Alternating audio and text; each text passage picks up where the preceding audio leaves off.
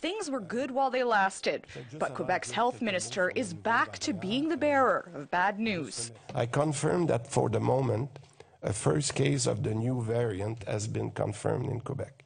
By Wednesday, the daily COVID count in Quebec surpassed 1,200 cases, the highest they've been since April. The vaccine rollout for kids aged 5 to 11 is underway. But in the meantime, Dubé says cases are going up in schools. International travel also cause for concern. We can see that the variant is starting to spread all over the world, so no matter where you travel, you must be careful. This week, the feds confirmed Canada's first case of the Omicron variant came through the Montreal airport. Another came through Ottawa. While the Delta variant is still dominant in Quebec, the Cree Health Board says their eyes are on Ottawa, and this week reported one travel-related case in UHT. With their first COVID-related death not far in the rear view, the northern Quebec region of Nunavik is reporting a total of 62 cases. Communities in central Quebec, like Wamotashi, are seeing small COVID clusters tied to schools. Council is pressing parents to vaccinate their kids and report their symptoms ASAP.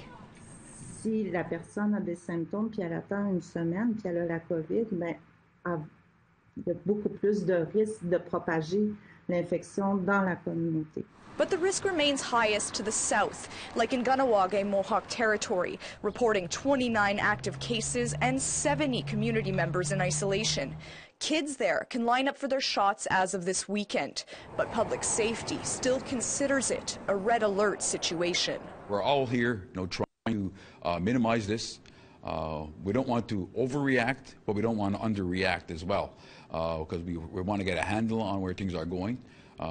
Everybody wants to have a safe, holiday season. Everybody wants to enjoy the holiday season, especially our children.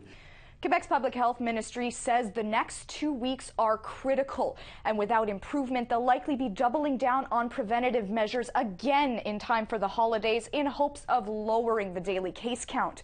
In the meantime, they're pressing for booster shots and vaccination of the 5 to 11 age group whenever and wherever those vaccines are available. Lindsay Richardson, APTN National News, Montreal.